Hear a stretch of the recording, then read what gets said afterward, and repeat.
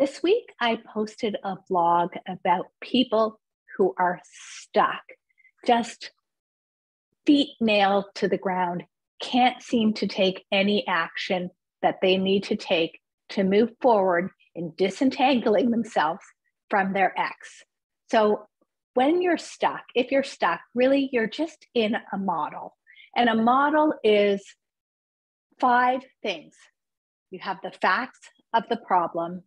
You have a certain thought about that problem, and that thought is keeping you stuck. It gives you a feeling. It might be fear. There are other feelings that keep you stuck, and you can read about them in my blog. When you have that feeling, you take action, which is usually inaction when you feel stuck, and that results in you not moving forward at all. So you're just in a bad model if you're stuck. Let's look at one of the models that I found a client in this week. Not that one.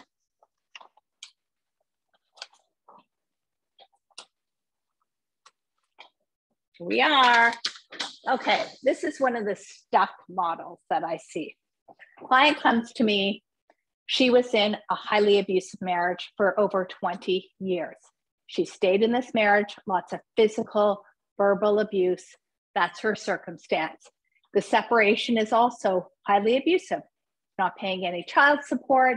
He abandoned her basically. He's disparaged her, cut off the whole family from her, including the stepchild.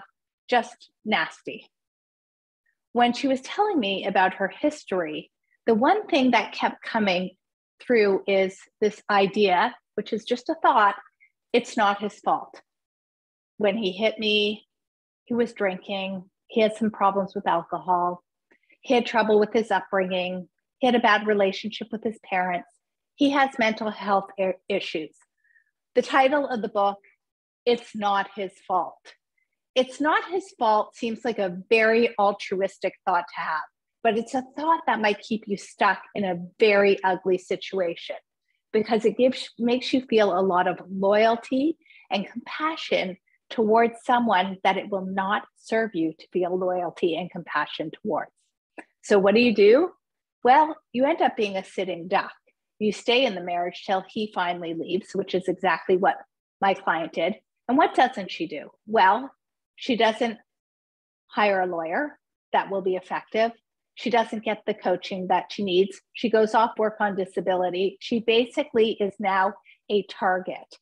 She's just not moving. She engages in ridiculous mediation, entertains mediation with poor disclosure. She's just stuck because it's not his fault. And she's still going to feel loyalty and compassion, not serving her, not keeping her or her daughter safe.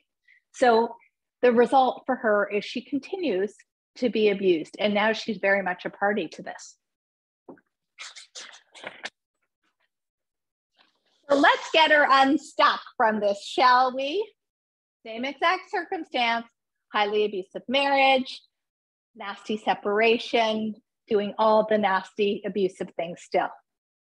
So you can feel compassion if you must, but I want you to give equal airtime to the thought that I am 100% responsible for my own and my child's safety, for our physical safety, for our financial safety, for our mental well-being.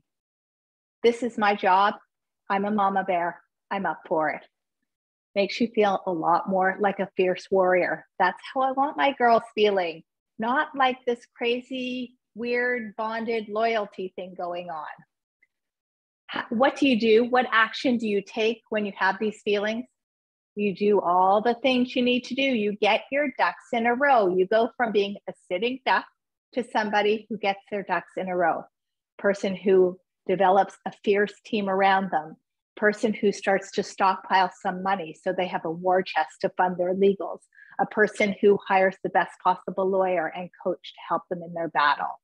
No longer the sitting duck, somebody with all their ducks in a row, somebody who creates safety for herself and her daughter.